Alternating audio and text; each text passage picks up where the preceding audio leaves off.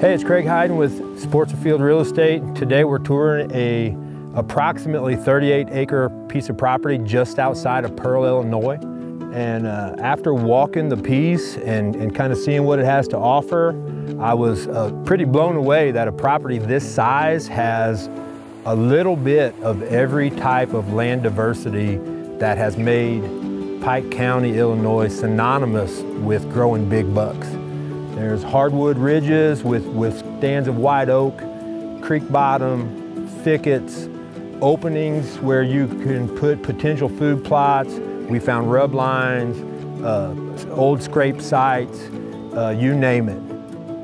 The seller and his family have not used or hunted this property for quite a number of years, but the sign is here, and the fact that it is in Pike County kind of says it all for the potential for some really, really good hunting.